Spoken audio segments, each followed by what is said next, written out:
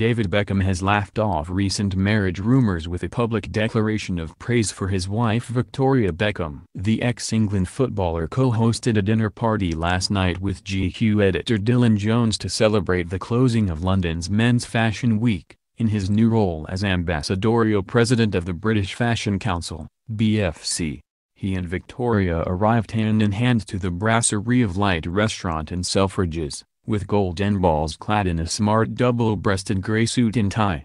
Looking glum and unsmiling, Victoria trailed behind her husband with her eyes cast down, wearing a navy power suit and heels. But, once inside, Posh Spice was the life and soul of the party as she and David rubbed shoulders with the fashion elite. Victoria filmed her husband giving a gushing speech about her role in the fashion industry. Despite her Victoria Beckham brand losing a whopping £30 million in the last 5 years, David had to step in with a £8.5 million cash injection in 2016, which, according to the last set of financial papers filed, her company is yet to repay. But there was no word of her business's financial woes as David welcomed his guests to the dinner. Speaking to the GQ editor, he said, "Dylan, thank you very much. Thank you for helping us host such a great evening with such a great end to an amazing men's fashion industry.